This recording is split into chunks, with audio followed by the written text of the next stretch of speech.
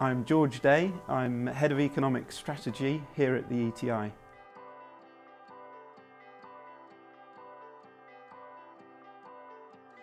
What we're trying to focus on with these scenarios is to look at how can we develop a carbon capture and storage sector in the UK over the period between about now and 2030. And what we're trying to look at is the practical questions around what needs to be done to build a sector that's about 10 gigawatts in scale. So that's equivalent to about 3 large nuclear power stations worth of capacity, or about 15 million households worth of power capacity, if you like.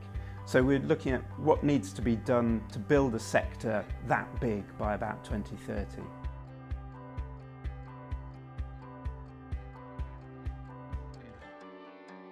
The ETI's done quite a lot of work on the importance of carbon capture and storage to the UK. We think it's really vital technology for the UK's move to a low carbon economy. The reason why we think that is because it has the potential to save tens of billions of pounds off the annual cost of delivering low carbon energy in the future.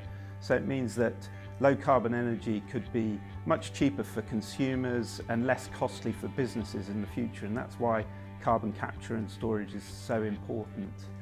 The reason why it can do that is because it's a very flexible technology, so it can help us to produce low carbon power, but it can also help by enabling us to have other forms of low carbon energy in the future, such as low carbon gases, hydrogen and so on.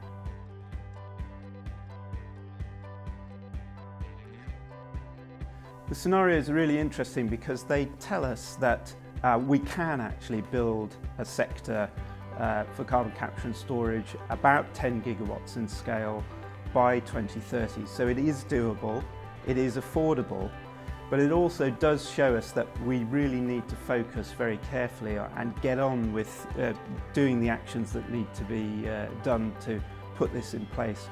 Making sure that we develop the first 2 projects which are going ahead with government support now. They're firstly the Peterhead project, which is in Scotland, and secondly the project in Yorkshire known as the White Rose project.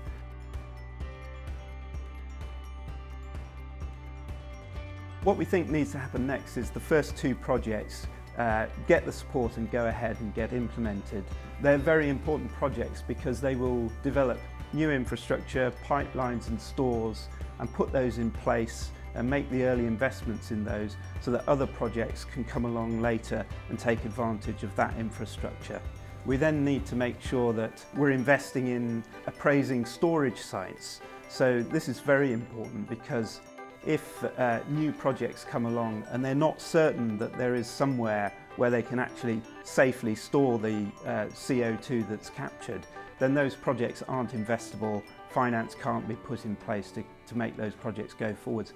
And then we need to make sure that we have the policy resources, the support allocated to new projects that come along. So under the electricity market reform programme, those projects need to be allocated contracts so that they become investable and that they can go forwards into construction and get completed in time.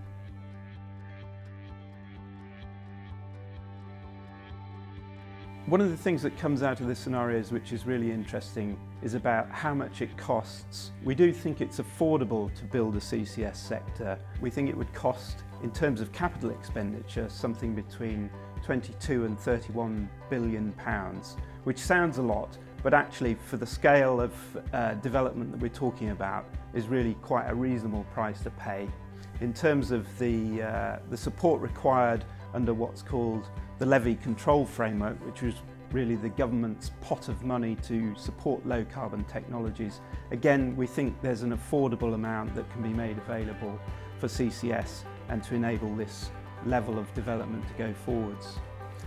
We do think this is likely to be a price that's well worth paying because there are real risks if we fail to develop the CCS sector by 2030.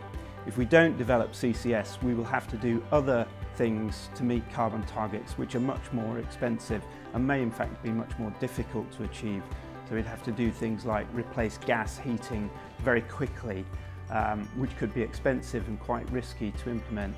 Even having done that, we would still have to implement a catch-up program of developing CCS after 2030.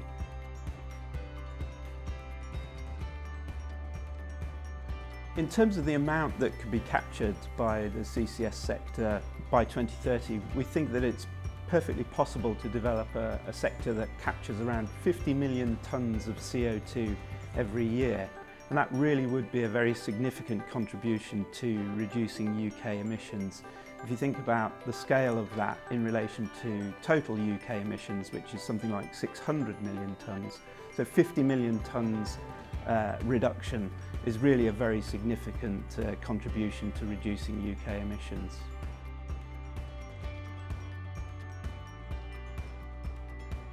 So one of the real positives about carbon capture and storage for the UK is that it not only enables you to deliver low carbon power, it also enables you to develop other forms of low carbon energy such as low carbon gases, particularly hydrogen. If you apply carbon capture and storage technology with bioenergy, so with the use of biomass for energy, it means that you can deliver negative emissions, because what's happening is you're taking carbon out of the atmosphere when plants are growing, and then you're permanently storing that once you apply CCS technology.